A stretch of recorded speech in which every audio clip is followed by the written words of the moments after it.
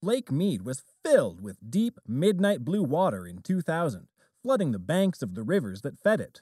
However, it has shrunk dramatically in the last 20 years.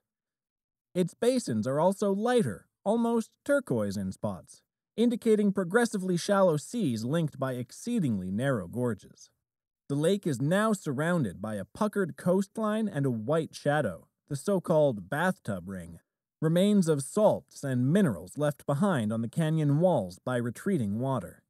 So, in today's movie, we'll see how much the water levels at Lake Mead have dropped and how this may affect the people of the states. But first, please subscribe to our channel. These lakes were astoundingly full 20 years ago. Jennifer Pitt, the National Audubon Society's Colorado River Program Director, said of Lake Mead and Lake Powell, the Colorado River's two biggest reservoirs. Lake Mead's low levels are indicative of dangerously low levels throughout the Colorado River basin. Ms. Pitt said the basin is now, quote, dangerously near to a day zero catastrophe, end quote, referring to the point at which the reservoir runs dry.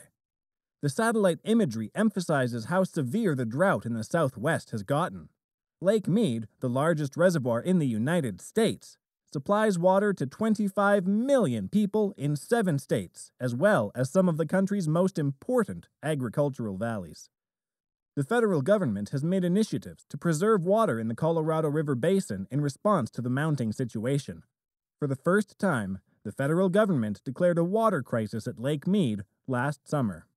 In response to worsening conditions, the Bureau of Reclamation, which administers water and power in the West, sent an emergency request to states in June, asking them to make urgent cuts for 2023 in order to save reservoirs from falling further.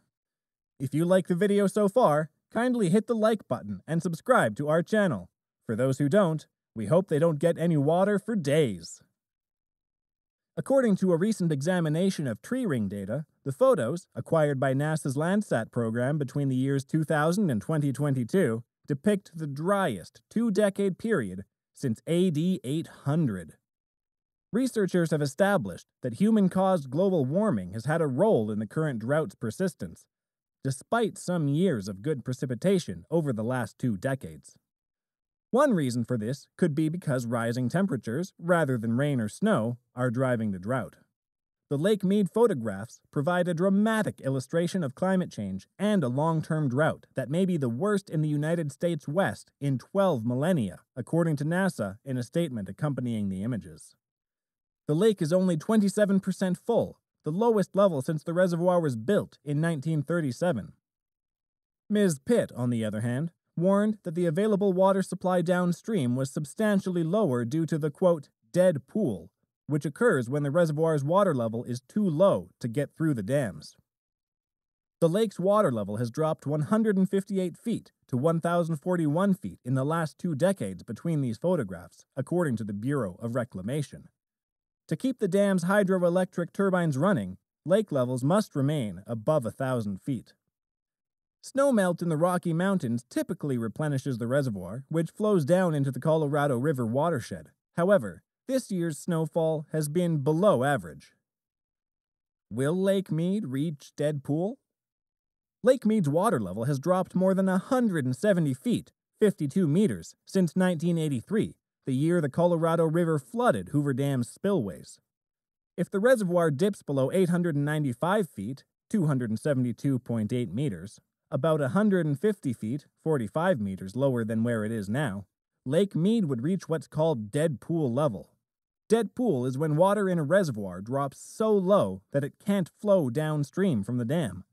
If Lake Mead were to reach dead pool, a possibility that scientists say is several years away, there would be dire consequences for the millions of people who rely on the reservoir for drinking water and irrigation.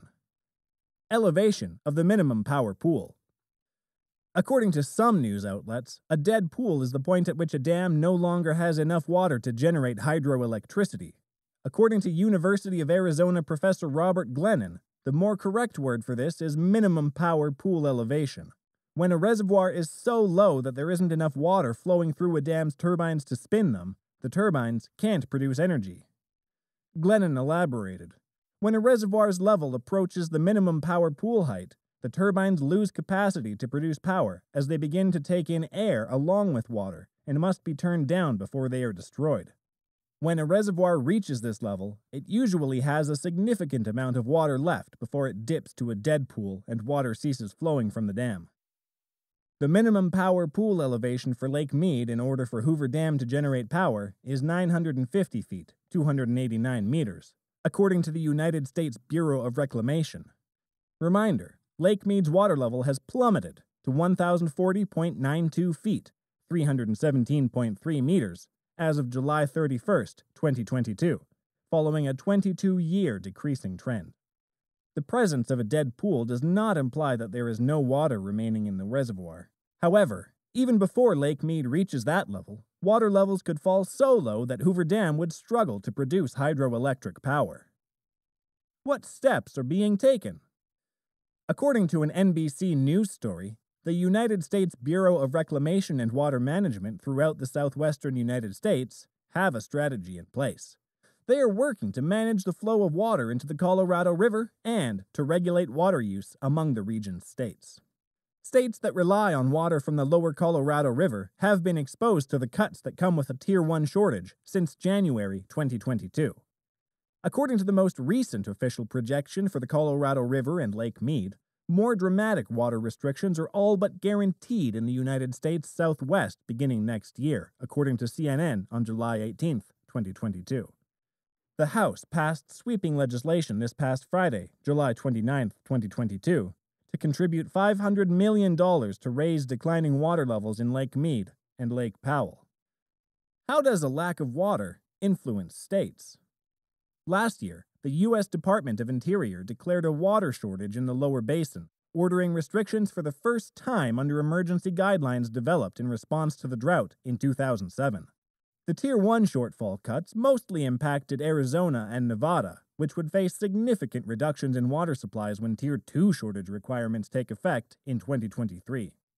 The Interior Department announced increased cuts earlier this month in response to what it called critically low reservoir conditions at Lakes Mead and Powell. Arizona will receive 21% less water than usual next year, while Nevada and Mexico will lose 8% and 7% respectively. The drought has already resulted in practical changes as states take serious steps to conserve resources, with over $12 billion from President Joe Biden's infrastructure law and the recently passed Inflation Reduction Act earmarked to improve Western water and power infrastructure and address drought-related challenges. In southern Nevada, water cops patrol neighborhoods looking for waste offenses and ornamental grass is prohibited. In Arizona, the majority of the savings are derived from a canal that serves 80% of the state's population, and without which, the key agricultural sector, as well as cities like Phoenix and Tucson, could not have grown to their current sizes. California escaped federal budget cuts both years.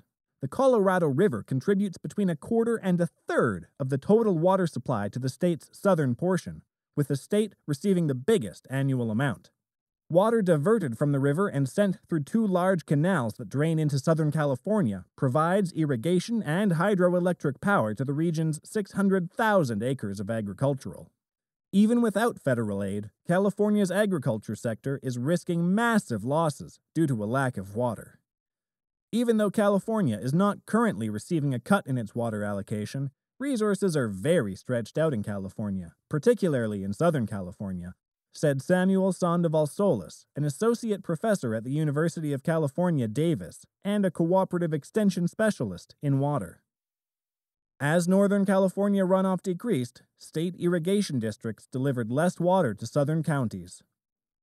Malika Noko, a cooperative extension scientist researching drought irrigation and Solis's colleague, said that as their allocations shrink, some farmers are exploring with conservation measures, while many are electing to reduce their land and produce fewer crops instead. I work a lot with processing tomato growers, and I know that there are just fewer processing tomatoes being planted in California this year due to the drought, Noko said.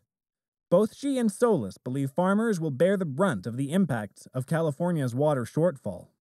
Perhaps the consumers going to market don't feel as much of the strain, Noko speculated.